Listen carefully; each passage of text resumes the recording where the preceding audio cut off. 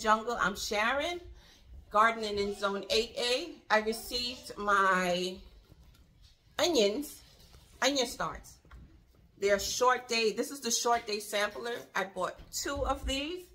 Each of these are $16, and I bought it from Dixon. This is how it comes in a package, FedEx, by FedEx. And it also comes with an onion planting guide. And these consist of 1015 Texas Super Sweet, which would be the yellow one, and the Texas Early White, which is that, and the red Creole, which is these 2 right here. Now, if you guys have been here for a while, you know my debacle with my onions when I started. They were growing, and then somewhere along the line, they got twisted. so I purchased these from Dixon, and they said it's a minimum of 4 dozen in each of these bundles, and I think I mentioned it, $16 each for these. So Dixon says that if you're not ready to plant out your onions yet, you can take it out of the package. They recommend you take it out of your packaging, out of the packaging it came in, and put it in a well-ventilated area, cool ventilated area.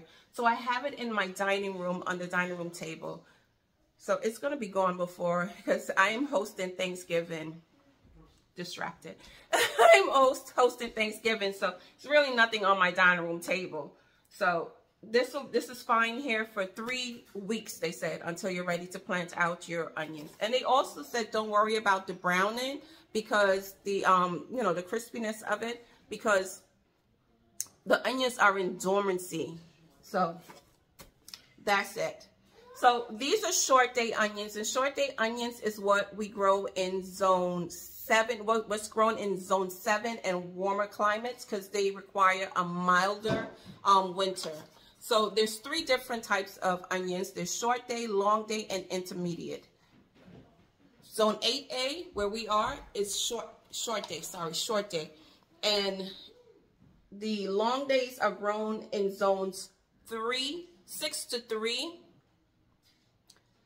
They need 14 to 15 hours of daylight. The intermediate day onions, I wrote it down.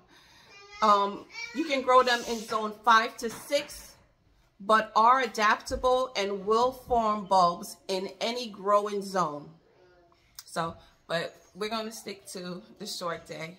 So I just wanted to bring you guys along and let you see what the next project is going to be, besides the fact my dog Bruce is looking suspicious, very suspicious out here.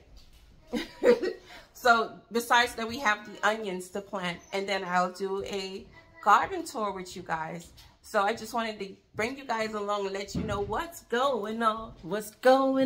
So that's what's going on right now. So I hope everyone is having or had a wonderful day. Thank you for watching, and have a blessed day. Bye-bye.